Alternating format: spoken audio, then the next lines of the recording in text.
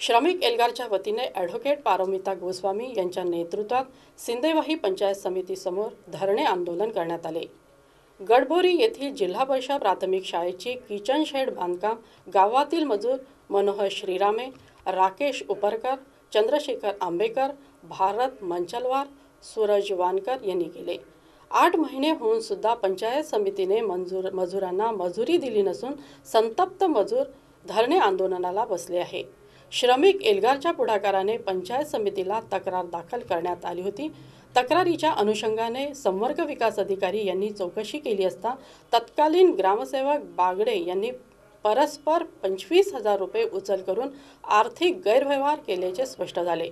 मात्र चौकशी होऊनही संवर्ग विकास अधिकारी यांनी ग्रामसेवकावर कारवाई केली नाही। या विरोधात धरणे आंदोलन करून मजुरांची मजुरी तात्काळ देण्याची मागणी करण्यात आली।